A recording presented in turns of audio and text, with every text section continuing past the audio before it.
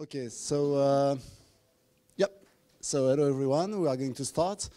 Sorry, I'm a bit late because I was waiting you in the wrong room, like usual. So anyway, okay. So okay, so I'm very happy to welcome Cecilia Rikap today for this joint seminar. So Cecilia, if I'm correct, so you are now associate professor at UCL, University College London, and also head of the research at the Institute for Innovation and Public Purpose, right? So at UCL also. And well, I would say Cecilia is a leading researcher or academic in the field of economics of innovation and also in relation with international political economy. And so she's really a specialist of like intellectual monopoly and the way large multinationals may accumulate intangible assets and power. And also, I would say she's really, I don't know how exactly to say that in English, but in French we would say a compagnon de route, so a fellow traveler, a friend. I don't know exactly how to say, of the Epoch Master Program. Really very important for this program. If I'm correct, you are a former student of the okay so okay sorry okay, you look like okay a former student. So anyway, I'm very super happy to have Cecilia with us today. And so you are going to present, so you see the title of the paper, and as always, so you have 1 hour, Cecilia, right? Okay, to present the paper, and then we will have a discussion. So, Domitila Capogno, right? Okay, Domitila. Malika Shogunbekova, okay, Malika. Et Soumini Siyambala Pitia. Okay, so I'm correct. So you are going to do the discussion. Okay, perfect. And then after the discussion, we have like free time of discussion with the whole floor. Okay. Cecilia. Yes. I'm sorry, guys. We were still having a few technical issues, and there will be a technical issue because the slides are not. I mean, for some reason, I'm not connected to either room. I should be, but I'm not. So we cannot put the slides directly on the video recording, but people can see them from the distance, I guess, I hope. Okay, so hi everyone, it's a pleasure to be here, as always.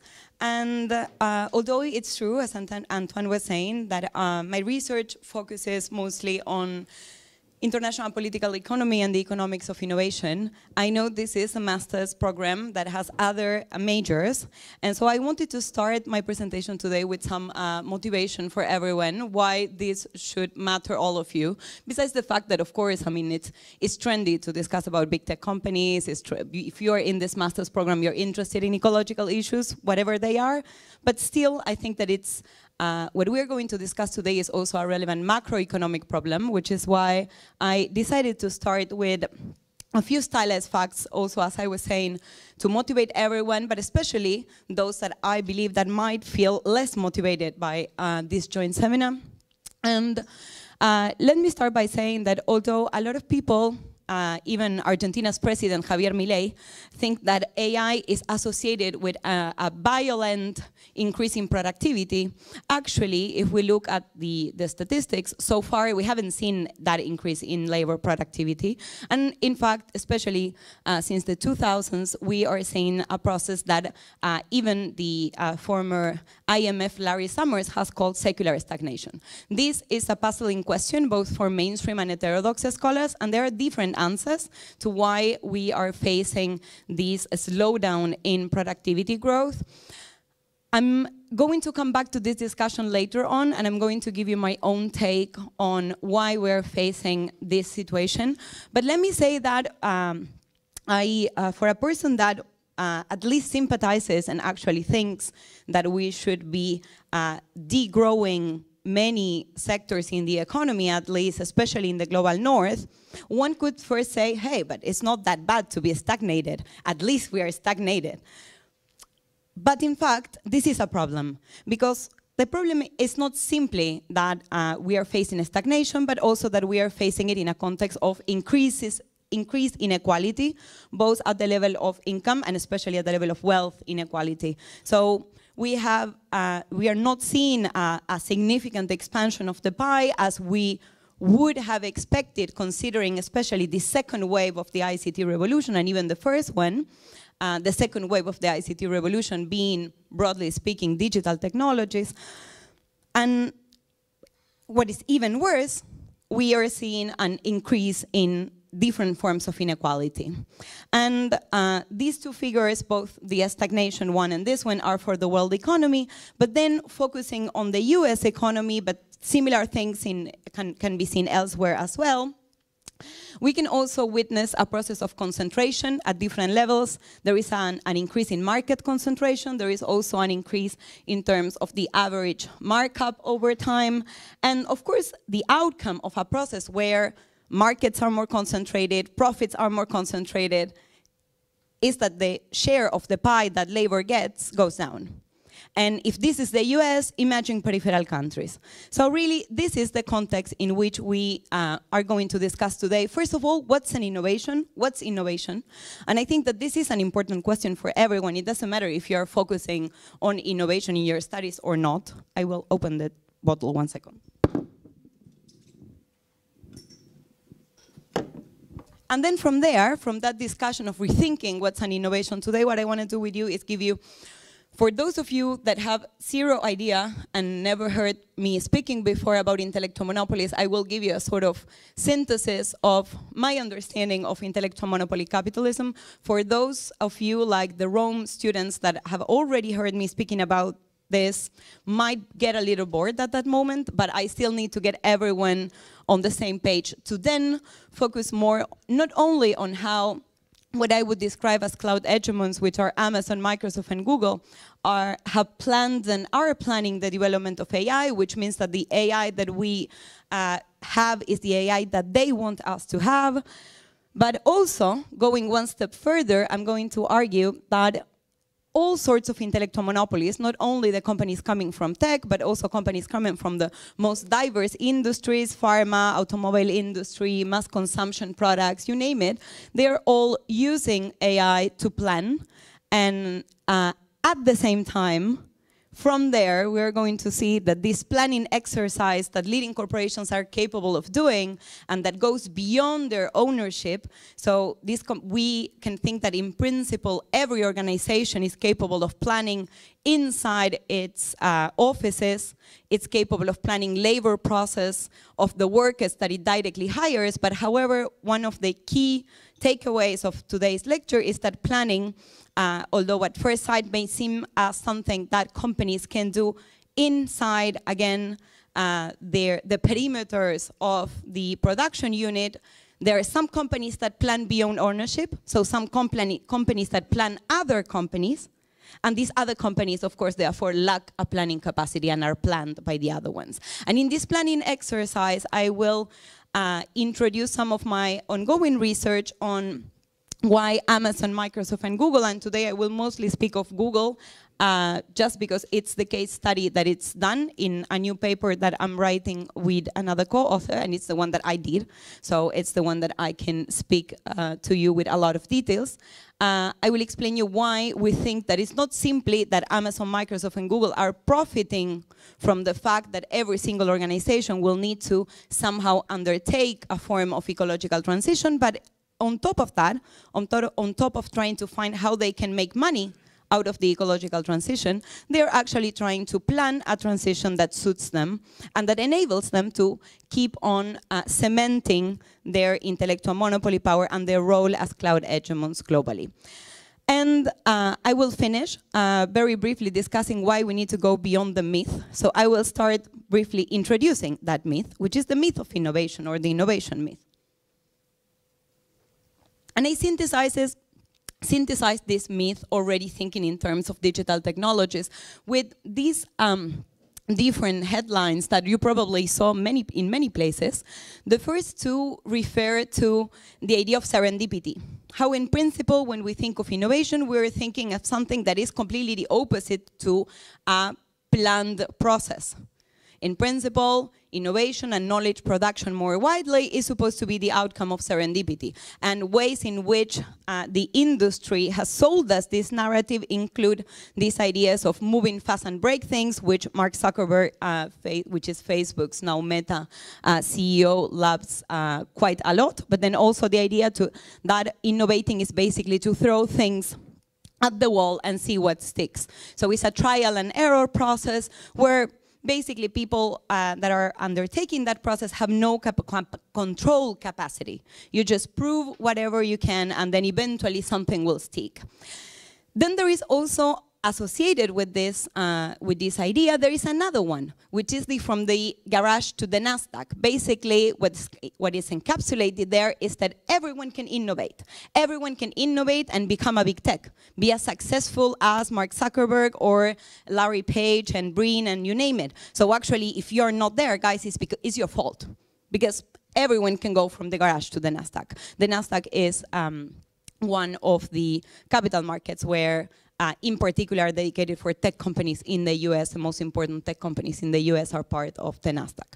And then P-Doom is the probability of human extinction associated with AI. And this has become quite a frequent discussion lately. And why am I associating it with the idea of the innovation myth?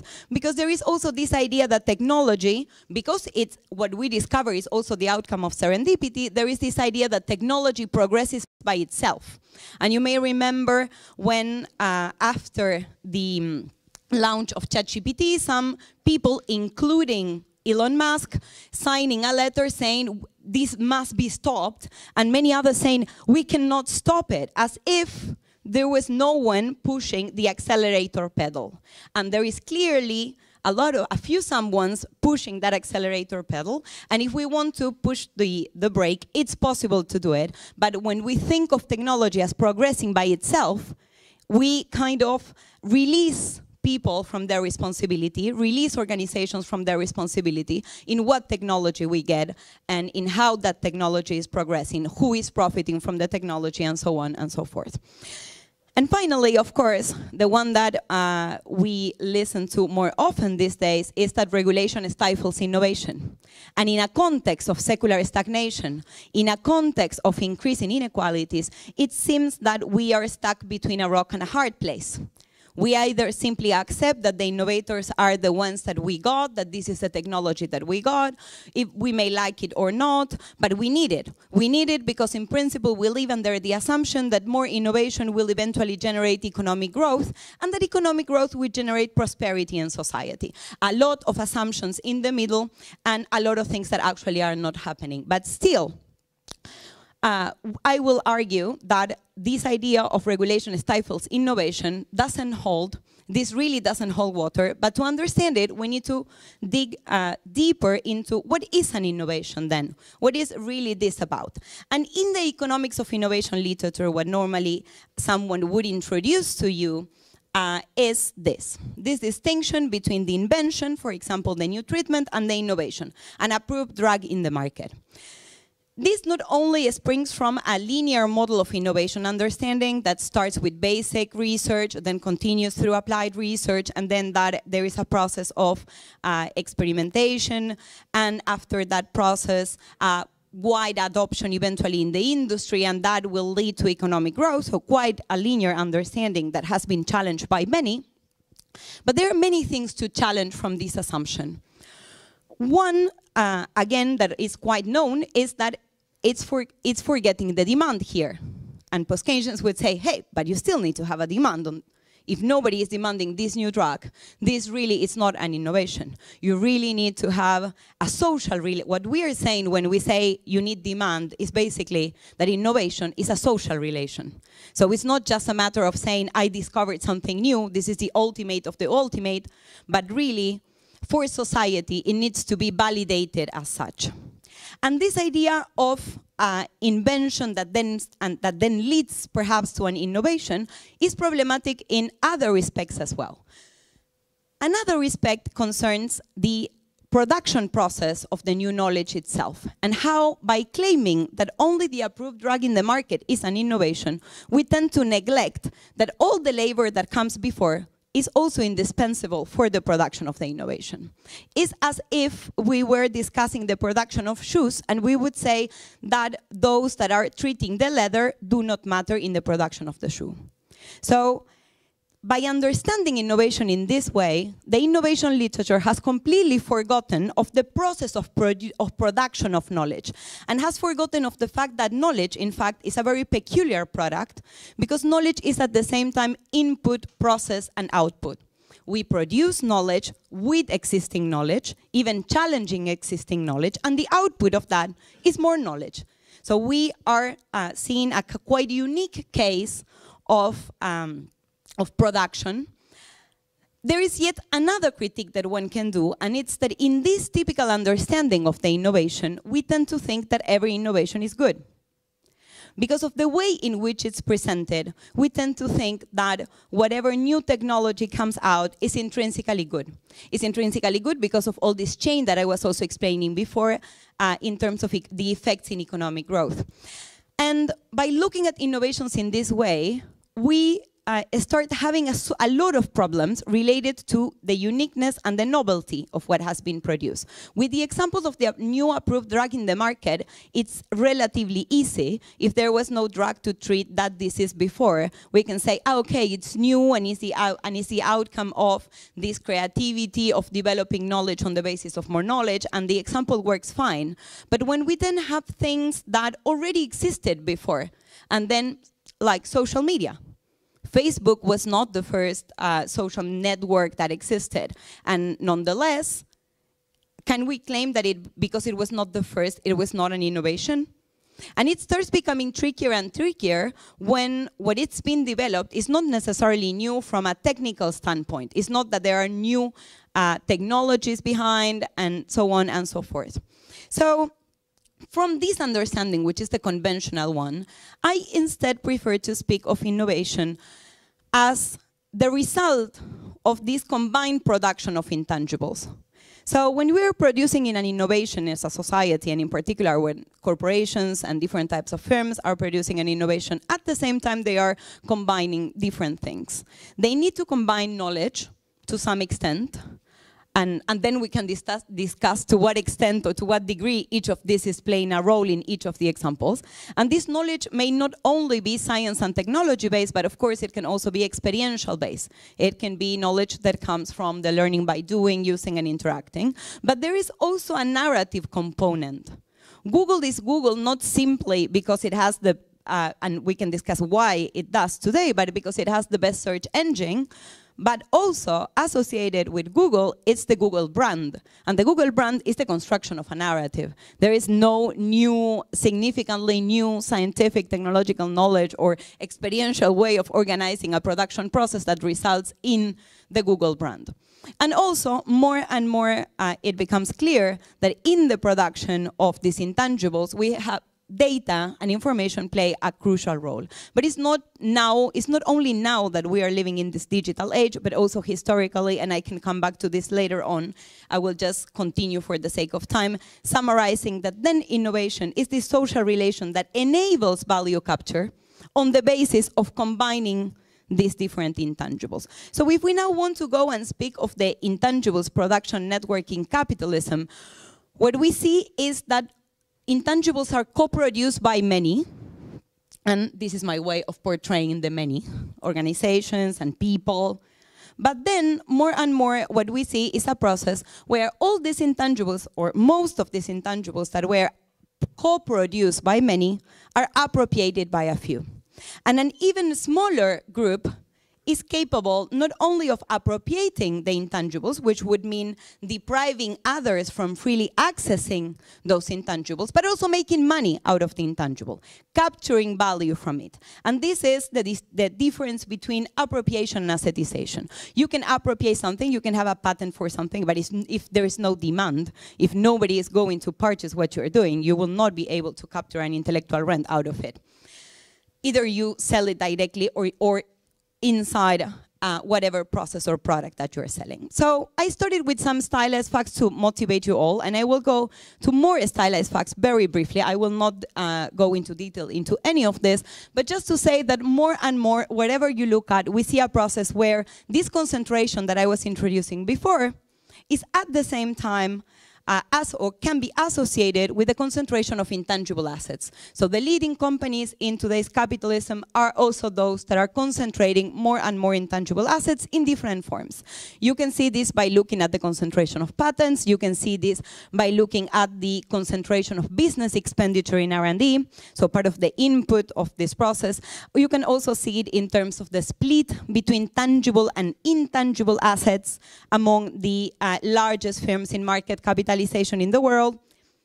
And we could continue with many other stylized facts that basically will point us to say that all forms of knowledge and information are increasingly being monopolized by leading corporations. So what we need to explain, and this is where I move to intellectual monopolies, is why.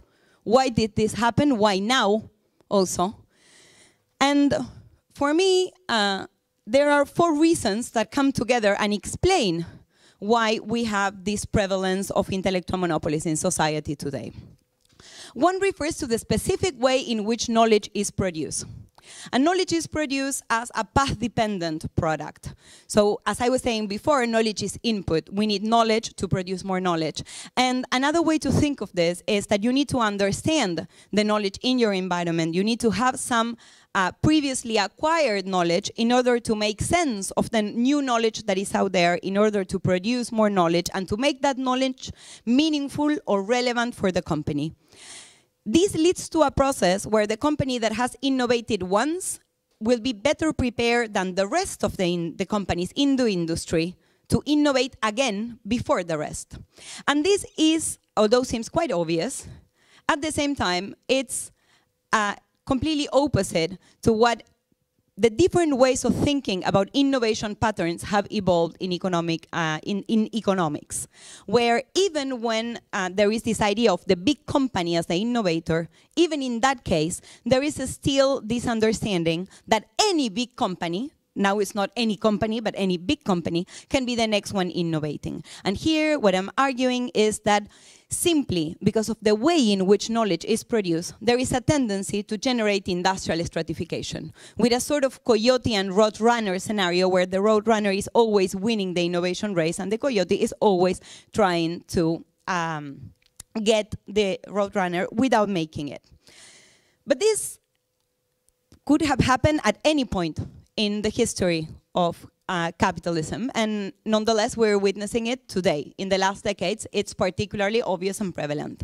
And if you're interested in the evolution over history, in the Q&A, I'm super open to discuss what is different, for instance, between AT&T or IBM or even General Electric in the past and the intellectual monopolies that we have today. Those companies were also intellectual monopolies, but there has been a transformation, there has been a change in how they exercise the intellectual monopoly. And this is in part the outcome of the other transformations. One is that the production of innovation has become more science and technology based over time, and the process of production of innovations has become more costly. It's true that once we operate under the umbrella of an intellectual monopoly, because the strategy of the intellectual monopoly will be to cut the production process in many small pieces, as if we had a big puzzle, and then all the pieces will come together to create this sort of continuous or permanent innovation. It's true that each small piece can take place in a garage, but the whole puzzle cannot be produced in a garage. The whole puzzle cannot be produced by someone that doesn't have the means to do it. So it's more and more expensive to control the whole R&D process. We've also witnessed a lot of institutional and political transformations. I will say 2 words about that in 1 second. But let me go first to the other transformation, which concerns technological change in itself. it's possible to cut the innovation process in many pieces because we have information and telecommunication technologies. Because I can connect on the internet and talk to people that are in whatever other part of the world, because I have also internet to find out who is doing what and where, and I can do that very fast. So for the organizations that are at the knowledge frontier, for those that not only are at the knowledge frontier, but expanding that frontier, it's very easy to identify who are the best to do each of those pieces of the larger puzzle, and then outsource those pieces of the R&D process to those different organizations. So this, and again, it's not that this could depends exclusively, of course, on the existence of these technologies, but the fact that internet exists, that the fact that it's possible to communicate very easily with others has favored this process of outsourcing pieces and eventually thinking of the globalization of the production of knowledge, or specifically of innovation. And in particular, artificial intelligence, I will come back to this later on, but artificial intelligence is quite unique, because in itself, we can think of it as a potential new method of invention.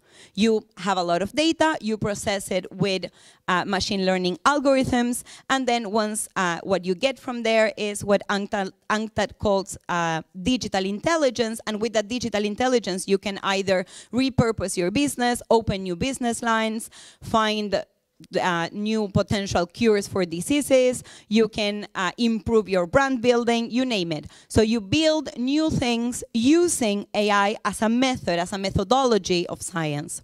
So if you think in terms of how this accelerates the process of production of knowledge and how it favors those that are concentrating more data and concentrating the capacity to analyze that data, it's a sort of way of putting intellectual monopolization on steroids. So the technologies themselves and what technologies we get are also not, and this starts going back to the question of serendipity. We have these technologies is not that just by chance can be used for accelerating intellectual monopolization. It's not just by chance that the type of AI that we have is AI that can be used for surveillance or weaponry, and we could continue with other uses. And I mentioned also that there were a lot of institutional and political transformations that mattered in this history, and probably those of you somehow familiarized with this could have thought of the intellectual property rights regime and how it has expanded and became an international one on the basis of the US system, and the implications of that, the implications of becoming possible to patent even living beings, to patent code. And this is only one small part of a much larger story, actually, where many transformations have favored, in particular, leading corporations, and especially leading corporations from tech and pharma industries. And that includes, among others, the fact that for companies that are intensive in intangible assets, it's easier to profit from the loopholes in the international taxing system, because you can simply say that your patents or all your intellectual property rights are based in Ireland, and you don't need to have a factory in Ireland, because you're not claiming that you're actually producing anything in Ireland. You just say that your intellectual property is in Ireland, and therefore your subsidiaries will pay to the Ireland subsidiary a royalty to get access to what has been patented, and with this mechanism you basically move part of your profits or most of your profits to places that operate as tax havens, for instance. This, again, for companies that are intensive in intangible assets, works much better than for a company that has to say that it's manufacturing in Ireland. Then the regulator goes and finds that there is no machine, nothing in Ireland, and it's clearly a lie. When we look at these political and institutional transformations, we usually focus on what's happening on the side of favoring concentration, and very little is analyze on the other side of the story.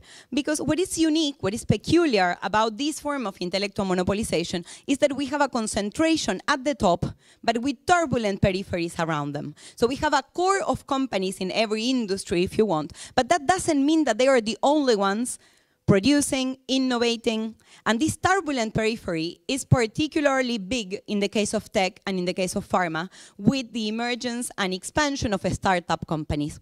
All these companies are this turbulent periphery that contributes to producing part of the new research that often fails, that takes the risks, and then only when it succeeds will profit, but only profit partially, because parts of the profits, and we will discuss a lot about this in relation to tech, but we can then come back and discuss it also for pharma and for other industries, part of the profits are harvested by the intellectual monopoly.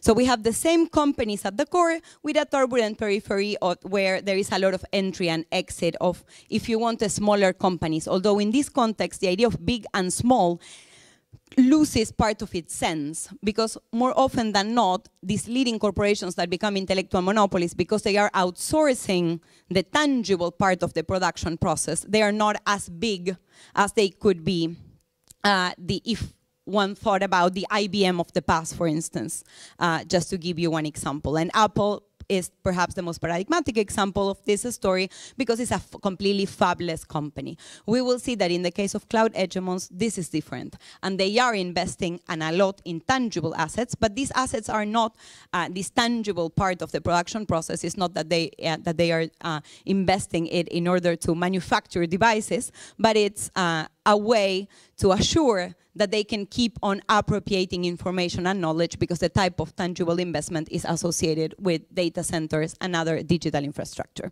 So let's move on. We could continue discussing about all this. Of course, overall, there is if you want, in the discussion about planning, which is going to be a crucial and this part of my presentation today, there is an important thing to say, which is that it's not only that intellectual monopolies today are planning what science and technology we get, but also that in the past, especially during the Second World War and after it, up to the early 1990s, the big science and technology planner was the US state.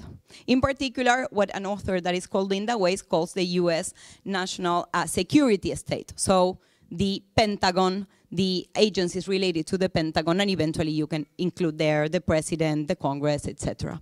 So it's not that before this particular type of intellectual monopolies spread in all the industries, we had the serendipity that is supposed to be claimed by many, but the planner was a state and not a specific company. So very briefly, if we have to give a sort of definition of what's an intellectual monopoly, we would say that these are companies that are constantly concentrating intangibles. These are not one-time innovators, and we can come back and rediscuss this, but if you're only a one-time innovator, you will lose your advantage.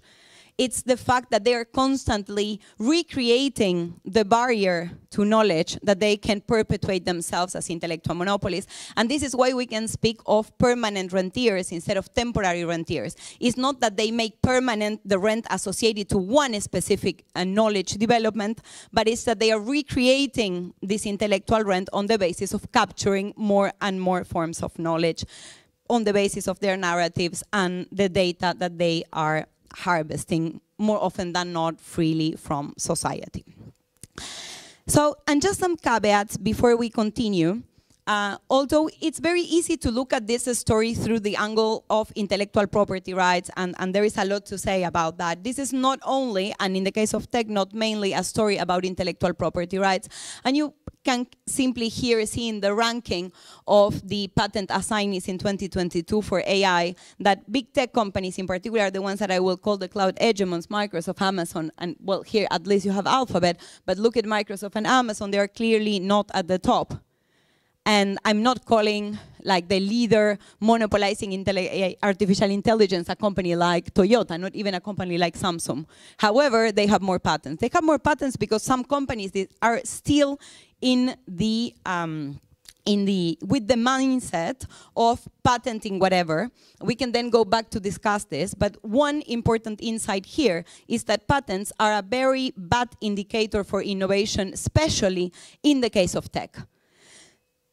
This doesn't mean that patents do not matter or that in general intellectual property rights do not matter. It just means that in a scenario where you have a big puzzle where different pieces are outsourced to different organizations, some of the results of this already slice and dice production process of knowledge can be patented, but it's more about the exclusive capacity to recombine all the pieces, what is unique about the intellectual monopolies, and not the fact that they are patenting the results. Some of the results are kept secret, and secrecy is a mechanism of appropriation at least as important as intellectual property rights. And it's also the speed at which the innovation process is taking place, it takes place, that also explains the perpetuation of these rentiers. If you're constantly innovating anew and moving the frontier very fast, before all the rest even understand what you are doing, and we could bring here someone from Meta AI, Google AI, and that person can write on the board the latest algorithms that they are developing, and for us, it will not mean knowledge sharing, because we don't have at all the absorptive capacities to make sense of that. So really, when innovation is moving so fast, in the end of the day, it doesn't matter if you have the intellectual property rights, because by the time the rest realizes what you're doing, you're already many steps ahead.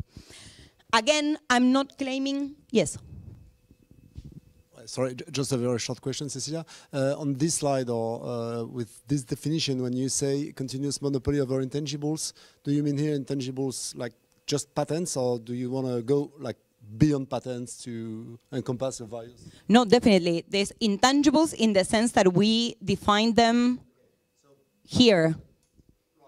So is this what they are concentrating? I'm just making this a small clarification, because very often it happens that we just tend to associate the idea of intangibles with intellectual property rights and intellectual property rights with patents. And we are missing a lot of things there. The other thing that is important to clarify is that these companies, I would just put it like this, is that these companies are not necessarily market monopolies. Of course, we need to see an effect of at the level of market concentration. And I showed you in one of my first slides that there is, I showed you data for the US, that there is an increase in market concentration. But that doesn't mean that we need to arrive at situations with only one company in a market, and actually defining the frontiers of a market is a very thorny issue. And it doesn't make sense to end up being lost in that discussion, because these companies, their advantage is not simply in a specific market, if you want to call it that way, but it's actually their capacity to control capitalism at large, and their capacity to be present in several markets and influence several markets on the basis of the knowledge that they have captured. So it's not necessarily, not exclusively about their concentration in specific markets, but about their capacity to accumulate at the expense of global capitalism. Which is actually what leads me to say that we were speaking about planning, and I already anticipated that intellectual monopolies have the capacity to plan beyond ownership, to control labor, to control the organization of labor beyond the labor that they are directly hiring. And you can think of the global value chains as a very early example of how this works. You have a leading corporation that organizes a global value chain where there are many other organizations participating in the production process, and these organizations are not deciding what is being produced, how, when. I was, for instance, interviewing people from Nike, and they were telling me that when Nike decides what new shoe they will be producing, that shoe, then they send the new design to the different potential manufacturers, and they not only say, we want this shoe, they say, we want this shoe, and we will pay between this price, like up to this price. We're expecting, and we will not pay you more than that. Can you do it, yes or not? And these are the number of shoes that I will require for that specific date. And the same happens with the iPhones and Foxconn and the other subcontractors, and the same happens with every global value chain. It's not a matter of we all together sit on a table and decide collectively what we are going to produce. It's a global value chain, yes, but those that are making the decisions are the companies that are at the top. This way of organizing a production process that is in between the, if you want, the social division of labor that was supposed to take in place in the market as a supposedly unplanned, anarchic space where every organization could do whatever it wanted, and the idea of organizing production according to the technical division of labor inside the factory, and think of the idea of the pin factory in Adam Smith, where each and every worker has a very specific and clearly defined role, what we see is a process where that way of organizing production inside the pin factory, now it's been expanded to and conquering part of what was supposed to be the space of the market, the unplanned market. The global value chain is one example, but it's not the only one. The franchising model operates in the same way, and we can say the same actually of platforms. What I'm interested in discussing here in very briefly, very briefly, is that innovation is also produced in the same way. And this is why we can speak of a corporate innovation system where, just like in the global value chain, instead of producing the Nike shoe, what is being produced is a new piece of knowledge. And that new piece of knowledge, again, this process of slicing and dicing that I was mentioning before is also planned and centrally organized by an intellectual monopoly. And in the case of AI, the whole discipline, the whole field has been planned by, in particular, Amazon, Microsoft, and Google, especially Microsoft and Google. On the discussion about planning knowledge, I found very attractive and a very good synthesis this snippet from an interview where a former IBM vice president clearly replies to my question about how they were organizing the production of innovation as serendipity is something that is planned. So insisting that really it's not that just you leave things and to happen, and you leave your R&D, your scientists, your engineers to do whatever they want, but you're actually steering what's happening, in his case, inside IBM laboratories. And also in the case of the cloud hegemons, we see a process where they internally planned R&D along the similar lines of what these old companies, old intellectual monopolies, or old giants were doing, along the same lines of the Manhattan Project, if you want, for the atomic bomb during the Second World War in the US. Each of these companies still today has this sort of big R&D laboratories where they all together produce these big future lines of research that will be crucial, essential, or that the company thinks that will be crucial or essential for perpetuating their intellectual monopoly. In the case of Amazon, this is the Amazon Grand Challenges division. In the case of AI for Google, this has been actually DeepMind, a company that Google acquired in 2014. It was a small startup, and it became very quickly a company of hundreds of AI scientists and engineers that thought that they were producing AI for the good of society, that thought that they were producing AI in the way they wanted, and that actually Google was not interfering, when in fact Google was defining what type of AI they were working on and steering their production of science and technology.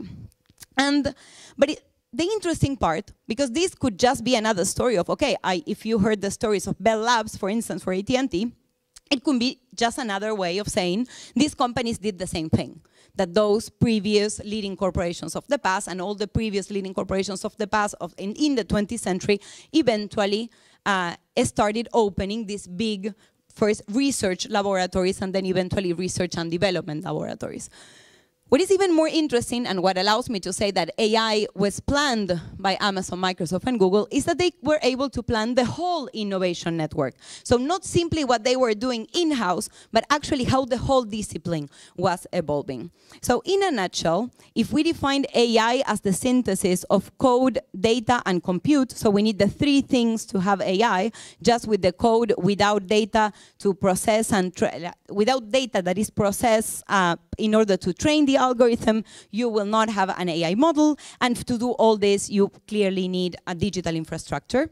So if we define in this way the artificial intelligence that we have today, we can say that actually Google, Amazon, Microsoft, and Meta have a control over the knowledge and the data that is essential for guiding the development of AI.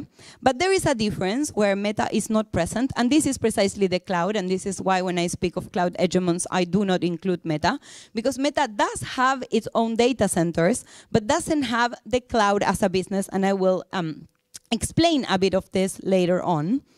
But let me go first to some empirics on how they are controlling the whole field. Basically, here you have just a synthesis of which are the most important actors in the production of AI knowledge. This is a network of the organizations that are presenting the largest number of papers in the most important AI conferences. And because it's a network, what we see is connections between organizations. In this case, what makes the connection is the co-authorship. They are writing together a paper that then is presented at any of the most important AI conferences. We have, of course, universities. We even have French institutions like the CNRS on this map. But we also have big tech companies. And it's not just that we have big tech companies, but in fact, in particular, Microsoft and Alphabet, so Google, are the most important nodes of the network. This means that they are capable of structuring the whole network, which in this case means that they are capable of defining what is a relevant research in AI. They are the agenda setters. They are defining what is the priority in terms of AI research. Facebook is over here. Amazon is over here, and I can come back later on to the differences among them and why this has been particularly relevant for Microsoft and Google. One could anyway say that it's great because papers are a way to share knowledge. And I'm speaking of intellectual monopolies, which would have seemed a bit incoherent. But actually, in the papers, of course, they are not sharing the whole code of what they are doing. They're just claiming, we designed a model that does this, this, and that, and the results are A, B, C, and D. And if you want to, for instance, compare the share of co-authorships, so a sort of proxy of the number of organizations that are working together with either Microsoft or Google or whatever of these companies with the share of co-ownerships of patents as a way to compare who they are working together and who they are sharing the potential profits associated to that research together, you would very quickly realize that although these companies are usually building knowledge, co-producing knowledge with many other organizations, and here you have the data for Microsoft. So in the decade that goes from 2012 to 2021, Microsoft co-authored almost 90% of its papers, which means that 9 in 10 papers had people developing the research that were not Microsoft employees. If you compare that with the share of co-owned patents, which means when Microsoft is recognizing that the ownership of something that from that moment onwards will become also its intellectual property right is at the same time owned by someone else from another organization, that only holds for 1% of the cases. Again, patents are only a little part of this story. And if we add to this picture also all the non-disclosure agreements with all the organizations they are working with and a lot of other things that we will see in 1 second, you will see that the scope of the appropriation and eventually the scope of assetization is much, much larger. For the sake of time, I will go very, very briefly on this, but I want to make a point because normally when we look at these networks, the one that I was showing you here, and we read the names of all the institutions, most come from the global north. And it seems that institutions from the peripheries are not playing a role here, and that those suffering from this form of knowledge appropriation or knowledge extractivism are only leading institutions from core countries. This is just because these are the ones that are more frequently presenting also in these conferences with them. But when we dig deeper, when we delve into what's happening in peripheral countries, we see a whole set of ways in which these companies are not only extracting data from peripheral countries, but also knowledge. There are a lot of agreements and different ways in which they are also co-producing papers and co-producing research collaborations with organizations from the Global South. You have here just an example of a collaboration between Argentina's National Research Council and AWS, which is Amazon's cloud. You have also a lot of startups acquisitions that not only happen in the global north. There is a case of a startup from Brazil that was acquired in 2005 that for many was a search engine that was at least as good as Google's search engine, and it was acquired by Google. And we also have more and more, and I will go back to this from a global perspective in 1 second, more and more a way of investing and controlling the research that is being done by organizations around the world through the form of corporate venture capital. So these companies, in part with all the intellectual rents that they are amassing, they can then go and fund other companies and control the research and get privileged access to the research that these companies are doing. Of course, we have the historical brain drain. And today in the peripheries, we have a special type of brain drain also, which is literal, just brain drain. The person remains sitting in their houses in the peripheral country, but working for a company from the US or from other places. And one thing that I will not have the time to touch on today refers to open source, and how open source is not only about free labor, and how more and more developers from around the world are contributing to pieces of software that are put in open source by Microsoft, by Google, by Meta. Amazon is not so openly participating in open source. The other three are, and a lot, and lead now the open source community, as weird as it seems, because it has become for them a way also to set standards. It's a way in which big tech companies can impose their ways of doing things, can impose their pieces of software, and then sell complementary pieces, because everyone will be coding with their languages, everybody will be using their libraries and tools, because part of that was put in open source and therefore is free and easier to adopt. So it doesn't mean that they have the best solutions, they just become de facto standards, and this is something that they are seeking also, particularly, for instance, in the case of Meta related to AI. But there is one thing to say also that is particularly relevant for our discussions today, and is what I would describe as twin extractivism.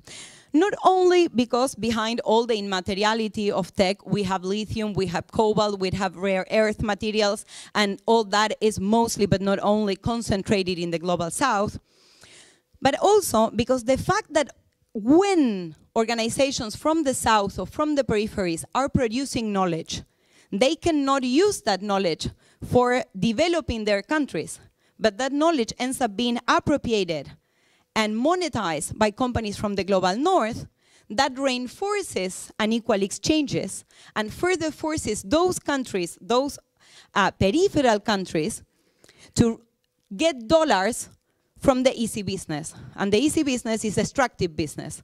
So nature extractivism is reinforced on the basis of knowledge appropriation when organizations from the south end up producing knowledge that it's appropriated by intellectual monopolies from the north. And mention very briefly venture capital and the importance of corporate venture capital, and this for AI has become crucial. Because probably you may be saying, okay, yes, Google, Amazon again, whatever, but we also have OpenAI, we have Mistral, Aleph in Germany, we have Anthropic, we have, and you name it, there was Inflection AI. All these companies are directly associated and subordinated to the big tech, in part because they depend on their funding.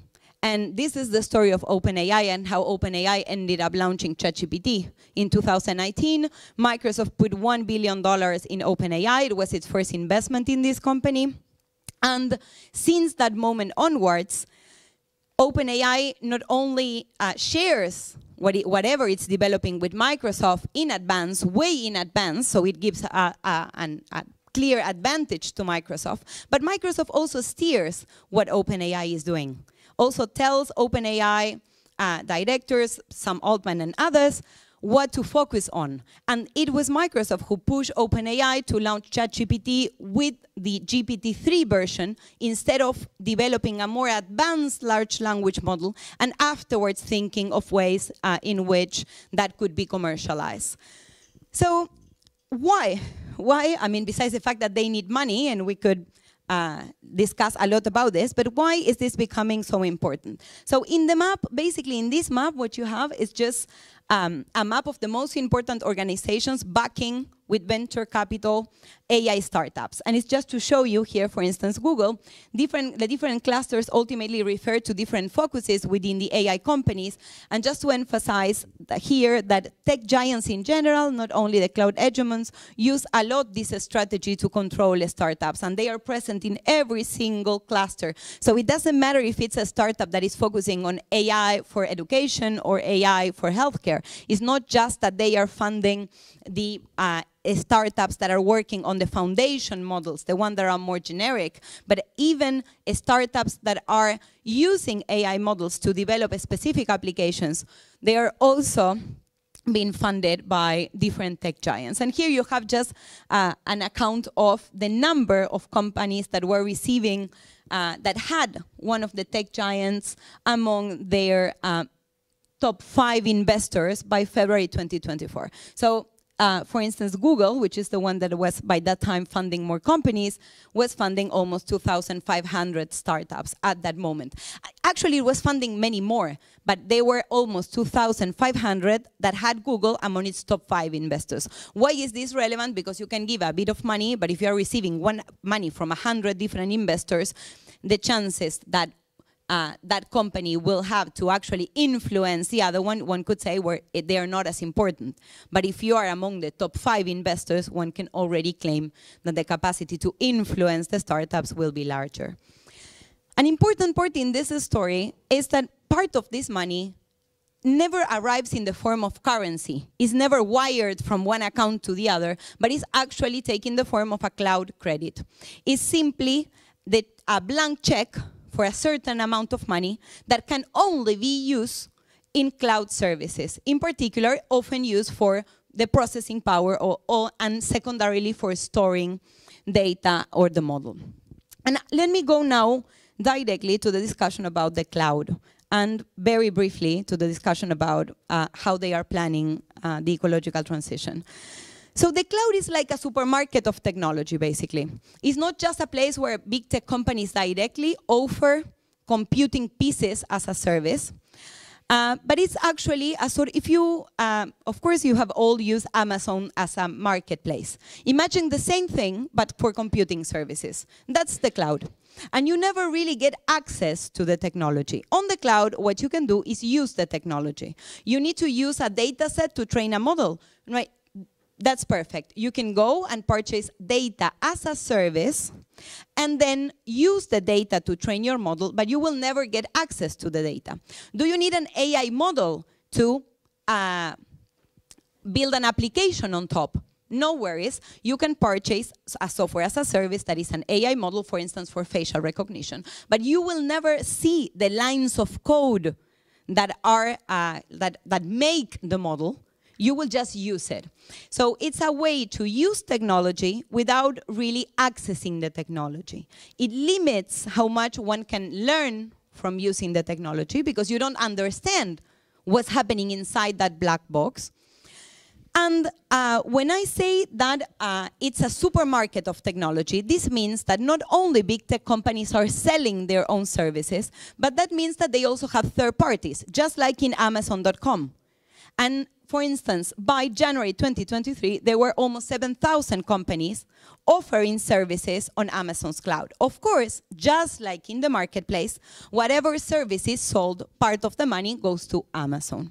And also, there is another specificity, which is that the infrastructure, the processing power, is only offered by, in this case, Amazon, the same for Microsoft and Google.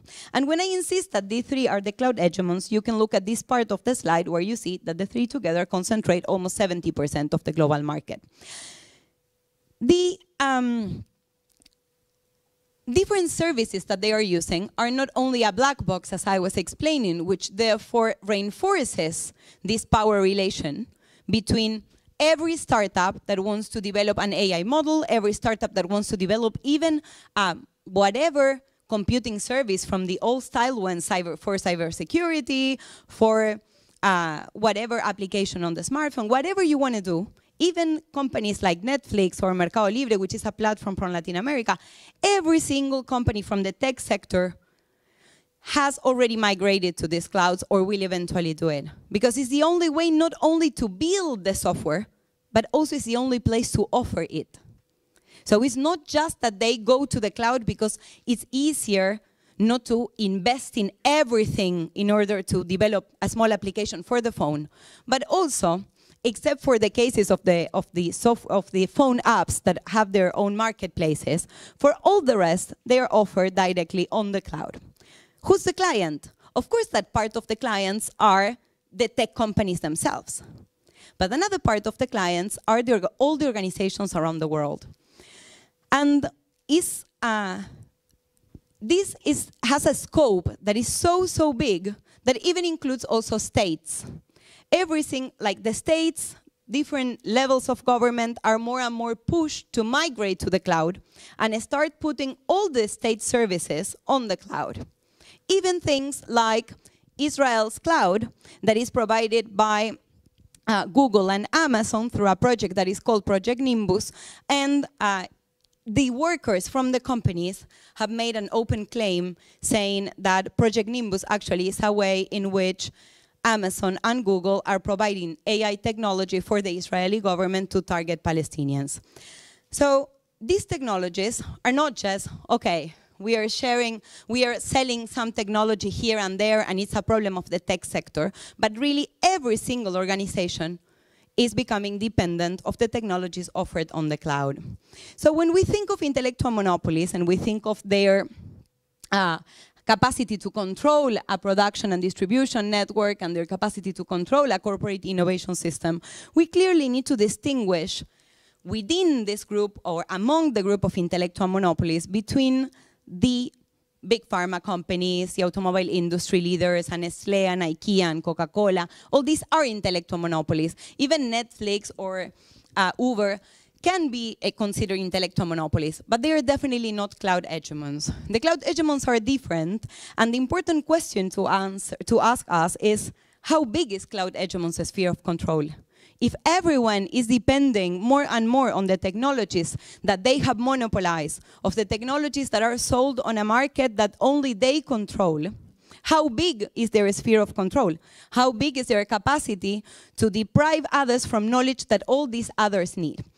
And to answer this question, I've done over 100 interviews to AI scientists, AI engineers, and also management from the R&D sector of many, many companies.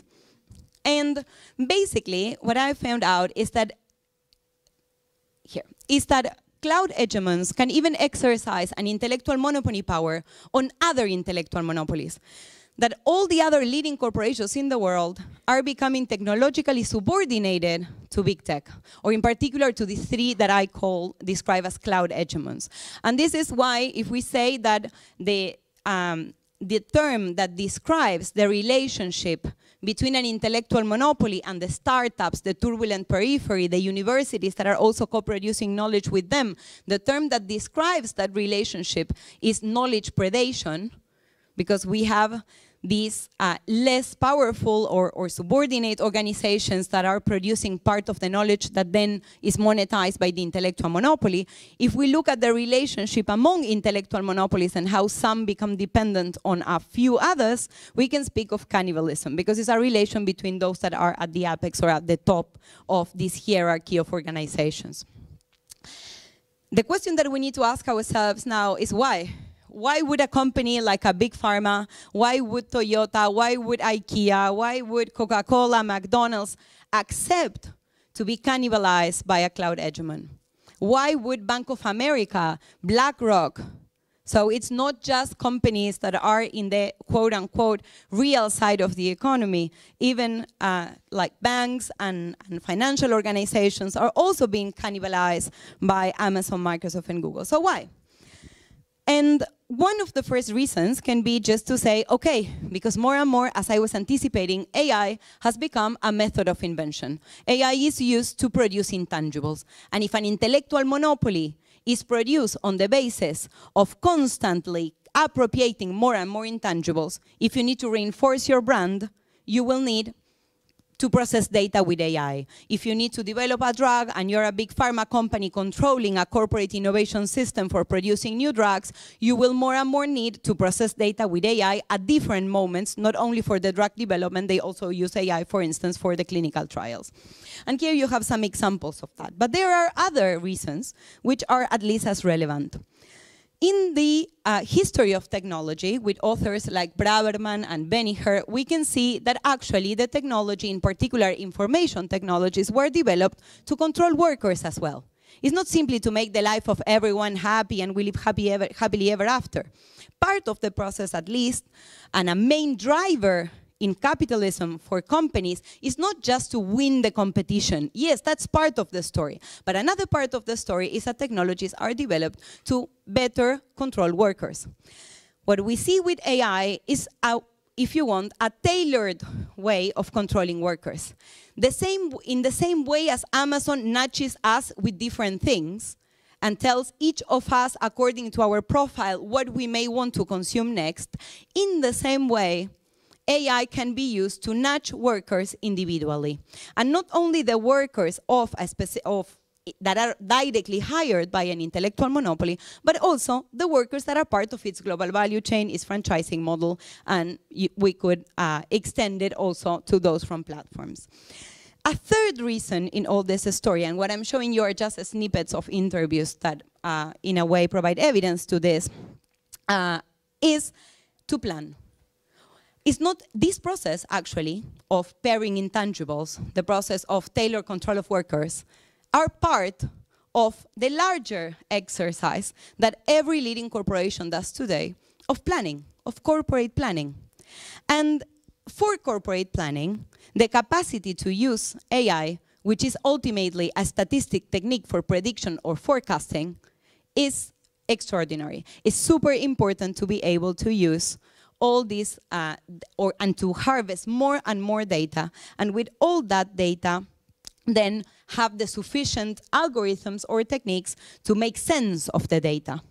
And basically, for that, big tech companies offer a lot of very powerful tools for planning and for visualizing complex sets of data with very simple indicators that then enable managers to make decisions.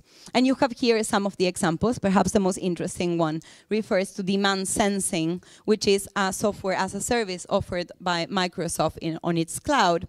And this is someone from Nestlé telling me how Mars was using it and all the types of data that are being used for this demand sensing, for this way of being constantly, when we speak of planning, it's not the old style way of thinking of planning. So we have a company that decides that in 5 years, the company wants to be there, and then it organizes the production process along where it wants to be, but then eventually when the planning exercise finishes, it evaluates what has happened and says, oh, maybe it didn't go as I wanted, I will need to recalculate this. Now they can recalculate almost on an online basis. They are constantly refreshing dashboards with tons of indicators that are the outcome of processing billions and billions of data points with different forms of algorithms, in particular with AI.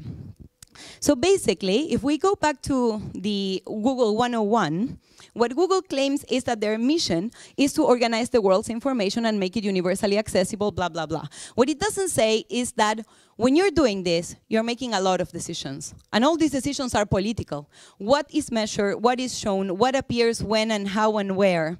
So basically, measuring, creating indicators is essential for ruling. The ruler, and actually if you go to the history of how statistics emerge, states needed statistics in order to understand their subjects, to understand the people that were living and the organizations that were living within those frontiers. So now what we are seeing is that these indicators that became a prerogative, this data processed with AI that was a prerogative of big tech, now big tech, in particular the cloud hegemons, are offering it to every other intellectual monopoly so that they can also extend their planning capacities way beyond their own assets. So basically, as someone from Microsoft was telling me, as if that person was selling me the services, you see your business. You have data from everywhere and even on paper.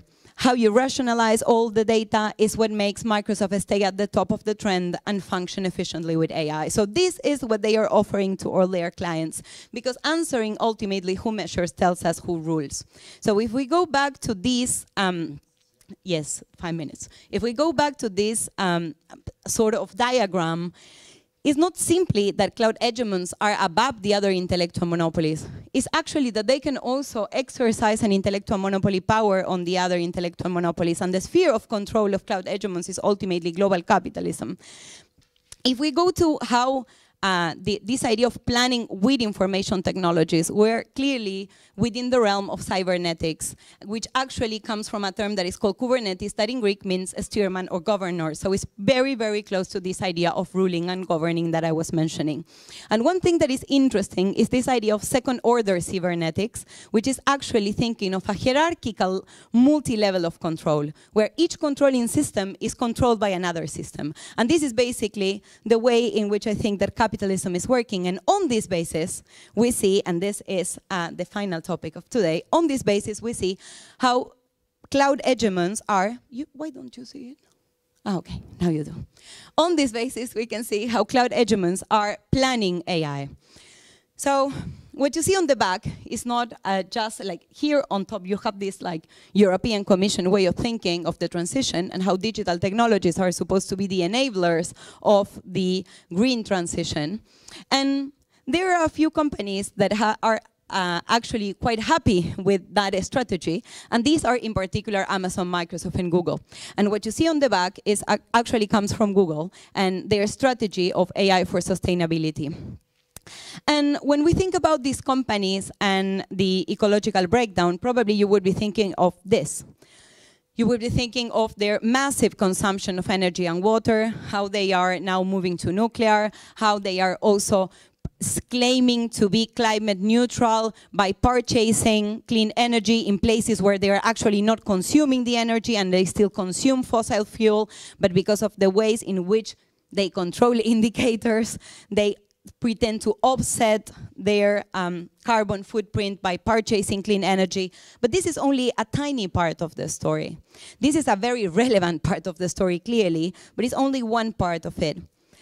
Because we also, of course, have Google, and the same goes for Amazon and Microsoft, but I'm just going to speak of Google. We have Google for the transition.